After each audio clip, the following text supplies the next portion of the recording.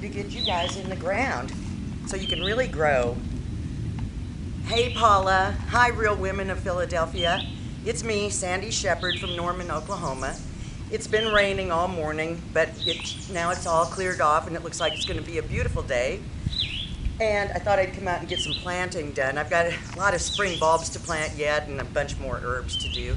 So Paula, you wanted us to send a video and just tell you how this has changed our lives, this Real Women of Philadelphia competition. Well, I can tell you for one thing, it has changed mine quite a bit in the fact that I now save my sunny days for filming in the house and I come out and plant when it's raining. So I don't know what I'm going to do when this competition is over, because I'm just going to have to film everything just because, I guess. I don't know. Film my life in general. The kids would like that, I think, or the grandkids someday. But anyway, it's been really a lot of fun. A lot of fun. And I can't believe what you've done with this contest. It's just been amazing. Just amazing, and all the people that we've met. So I'm just going to start. This is what I like to do with my spare time. I used to have a nursery, and I grew 250 varieties of medicinal and culinary organic herbs. And I really miss doing that, but of course I don't have my greenhouses anymore. I do have one greenhouse, but I don't really grow in it because I'm not here. I'm working every day in town, and I live 20 miles out. So anyway, I'll just get these in real quick. I've got a lot of dead things here to take out. And hey, what's this under here? Oh my gosh, you have got to be kidding me. It's even growing in my garden, and look how big that package, that 8-ounce one, went from 8 to way bigger, way bigger. I better take it in and do something with it right away.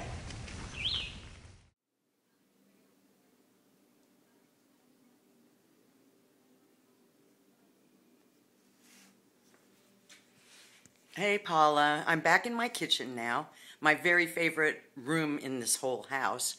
We have a nice cozy little log house out in the country outside of Norman, and it's just real open and airy and a lot of windows and a high ceiling, and it's not very big, but it is cozy.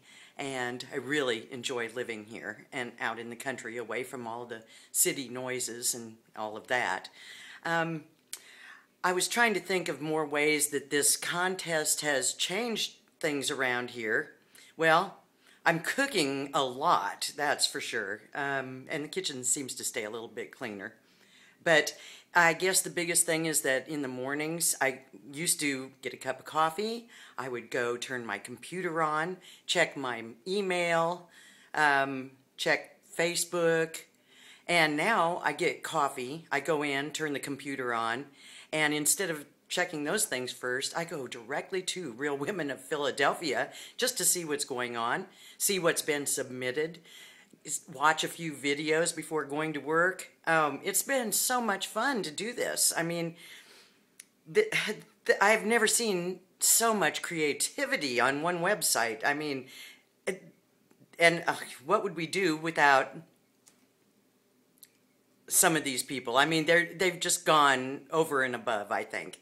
And every recipe on there sounds wonderful. So it's just been great. But I think one of the main things about this contest is at the end of the 8 weeks, there are going to be a whole lot of women that feel a big crash because they're not doing this anymore. It has become a lifestyle, actually, just thinking up and creating new recipes every week, planning ahead, seeing if you can come up with some clever video presentation. It has all just been a ball to do. And I just think I need to tell everybody, I have been using cream cheese my whole life. I started cooking, becoming interested in cooking from the time I could see the top of the stove. I started cooking at a really young age, and as I was a teenager, that's about the time period that Julia Child, the French chef program, was on, and that was like one of the first cooking shows, and I used to watch her faithfully. And unlike my mom, who cooked was a good cook, but kind of just didn't go outside of the box too often. I wanted to be a gourmet chef. That's what I wanted to be. So I tried everything. I made cream puffs, and we're not talking instant pudding in those things. Made my own custards, my own chocolate for the top. I mean, just, I did everything from scratch. And I loved it. I loved French pastry, and I don't think there was anything I wouldn't tackle and try. I even did an anniversary dinner for my parents when I was 14 years old, and it was like a 4-course meal with pastries for dessert. So anyway, that was really a lot of fun, and I, to this day, every holiday, I think Philadelphia cream cheese is the star of the show, because I make so many different cheese balls and dips and things like that for the holidays, using Philadelphia cream cheese. So I've always been a fan of it, and always will be, and I'm glad to see there's some new flavors coming out. I'm going to try those yet before this 8 weeks is over. And I think that we're all aware now that the finalists do know before the Wednesday when you post it that they have become a finalist. And it was so funny because Sheila is one of my friends, and when I saw that she had won, I realized that just the night before she had emailed me just to ask what I was doing, and of course I replied that I was what I'd been doing all week and just chit-chat about this and that, and I bet she was just dying keeping this secret. I am so tickled that she made it in. It's nice when there's someone that you actually have a personal connection with, when they actually become a finalist. That's really nice. I don't know some of the other finalists at all. I have watched their videos. All of their stuff looks great.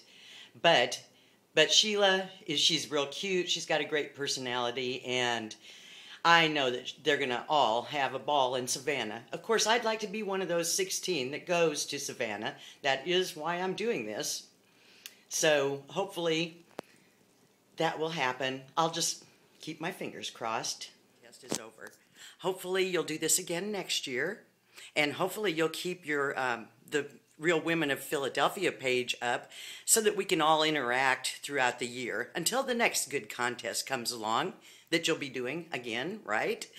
So, but my biggest challenge through this whole competition so far has been my filming. I guess my video cam is old and ancient or something. It's very frustrating because I'm a graphic artist and I'm on the computer all the time, and I have to figure out a lot of different graphic software and all kinds of things. I do animation. There are all these things that I can do on there, but I can't seem to get a clear, nice video. As you can tell from my past videos, they're just blurry, and it doesn't seem to matter what I do to change a setting. So that's been really frustrating. So if I should happen to get in and end up with some prize money, that would be wonderful, and that would be the first thing I would replace. So we'll see if I'm so lucky to have that happen. So I'm taking little breaks in between filming this with my iPhone that I'm holding. It's kind of difficult to do. I don't know what I'm going to do. I need to think about appetizer week, and in fact I'm going to do that as soon as I get this video put together and uploaded to YouTube. So I'm just trying to think what I could do that would be different and yummy. So thank you again, Paula. Thank you, Kraft, for this opportunity. This has just been so much fun.